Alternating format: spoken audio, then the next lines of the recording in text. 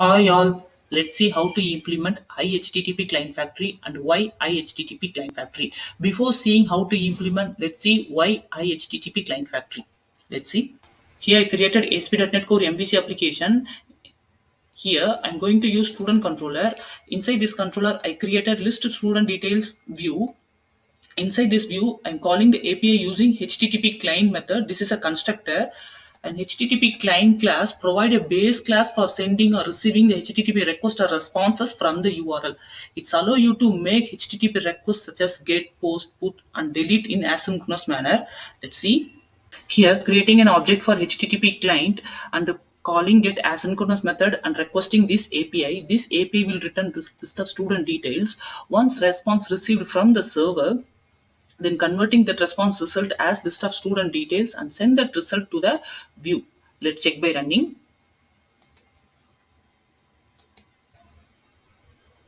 Here we receive the student details and displaying the details in the view successfully. Let's see the problem in using HTTP client method. Here we implemented this inside this using statement. So when process gets completed, the object will disposed, but even when the HTTP client object gets disposed, the underlying socket is not immediately released. That is, the socket connection will still open for this API. Here we are calling only one time this API. If we want this API call n number of times, each time the object will create and socket connection will open, and this leads to socket extortion problem. To sort out this issue, .NET Core 2.1 introduced the IHttpClientFactory interface, which can be used to configure and create HTTP client instance in an app through dependency injection. Let's see how to implement IHttpClientFactory.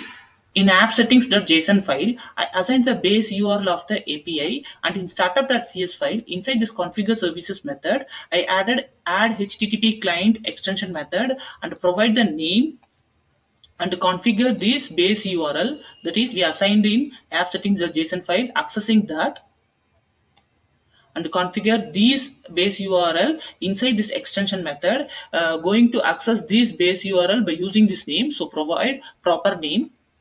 Let's create a constructor and inject the object HTTP client object using dependency injection. Let's see. Here inside this constructor, passing IHttpClientFactory, when application running, this add HTTP client extension method will inject the object inside here, and this create client method will return that object. Here inside this create client method, passing the name of the client. Here the name we assigned as API client, the same name should be provided here. Like this, you can configure multiple APIs from different source. Here, once object created, it will reuse existing object each time. That is, if I request API second time, it will look the object exist or not. If the object is exist, it will reuse that object. Otherwise, create a new one and process. But HTTP client will create an object each time when we request an API. Let's see how to call this API using IHttpClientFactory object. Let's see. By using this object, calling the same method get asynchronous method and providing the endpoint only without base URL, because we already configured here the base URL. It will take default and converting result as student detail list and returning to the view. Let's remove it. Let's check by running.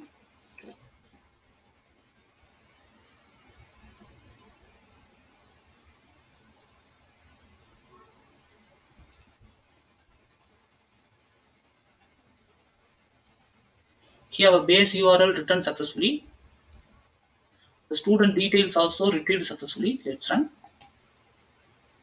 The list of student detail displayed in view successfully. Thank you for watching. Sample code given in description box. If you found this video helpful, please like and subscribe to my channel. Thank you.